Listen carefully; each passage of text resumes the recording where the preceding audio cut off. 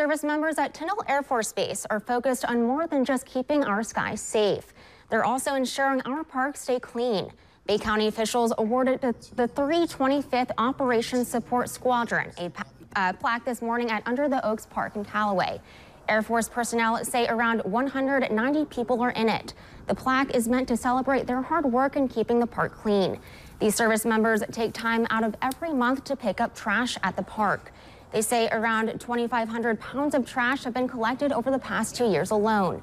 We're told Hurricane Michael left a lot of heavy debris, but those in the squadron say they're happy to do it. The team wanted to give back to the community, and so we picked this park, and nobody else had necessarily picked it. And so we reached out to the park department and asked if we could come out on a regular basis and clean it. And they were very supportive and been great to work with the last couple years.